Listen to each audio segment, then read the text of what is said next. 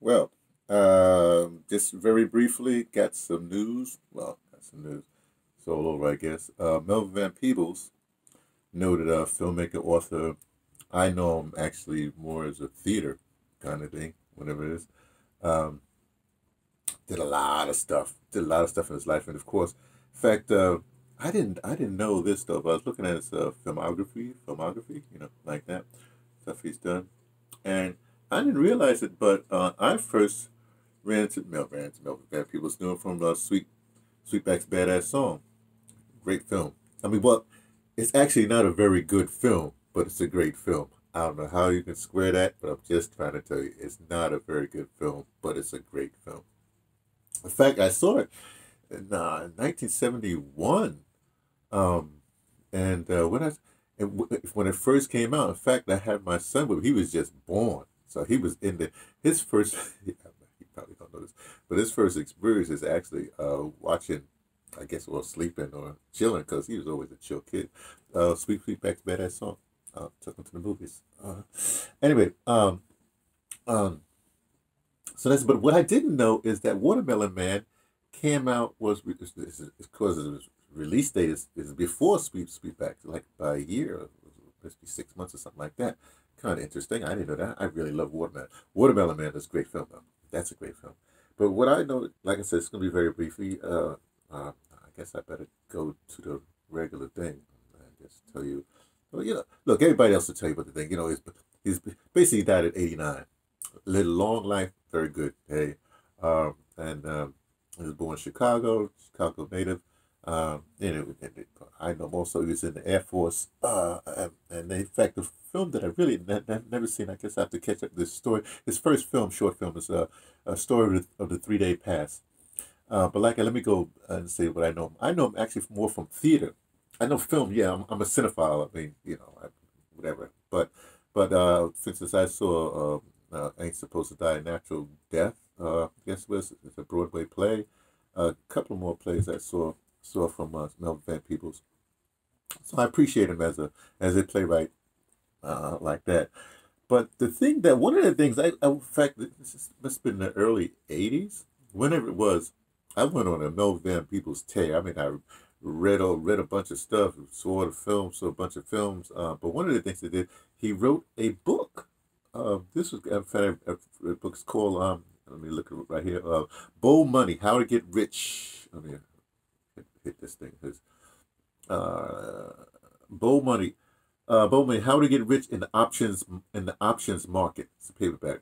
Uh, and that's when I learned about puts and stuff like that. So I have this weird relationship with money. I'm not a money person, but I've been monitoring the Wall Street, the whole kind of thing. And this is when puts, making a lot of money. Everything is a scam. Everything is a scheme. Everything is a Ponzi scheme in the financial world. But we won't get into that right now. But I learned a lot from that book. I can't remember all the stuff I learned, but I learned a lot from that book. So I appreciate Mel Van Peebles for doing that. And in fact, it shows the scope. I mean, he's doing a money thing. I guess everybody should do the money thing. Does the film thing, does the play thing, does the writing thing. In fact, he's got this thing that I just saw. What to say? I'm gonna have to check it out. Panther, a novel. Of course, as you know, the relationship with the Panther, kind of interesting. He uh, One of the things that the big thing that got Mel Van Peebles over as far as um, Sweetback is that the Black Panthers, they they wrote this whole. I mean, I read the critique. I remember first got the Panther Party paper. Um, this whole critique of Sweetback as it was a revolutionary film, and they made all of the members. If you was a Black Panther, you had to go see this film. That was one of the things. It was really interesting. But analysis, and he got this whole scene in there. So I said, where the guy is sitting on the toilet, right? So he's doing a bowel movement.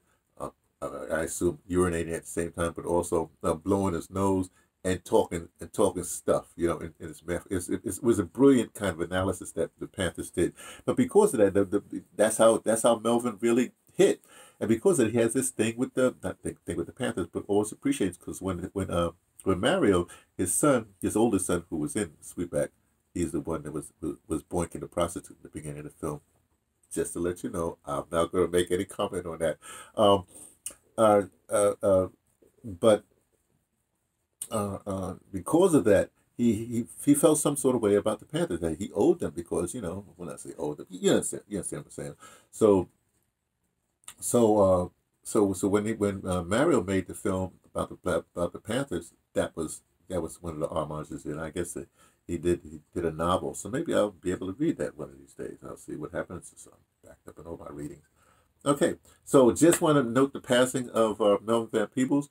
He's born in that there was some sort of weird, not weird, but there's some sort of I don't want to say sweet spot. There was some sort of spot.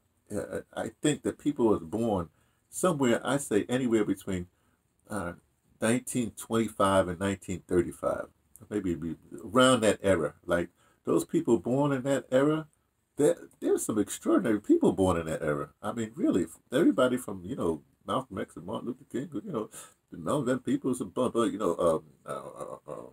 his name? Our Nobel Prize winning, Toni Morrison, bunch of people, Henry Dumas, bunch of people were born in that era. They did a whole lot of stuff in their life. So it's like a interesting era.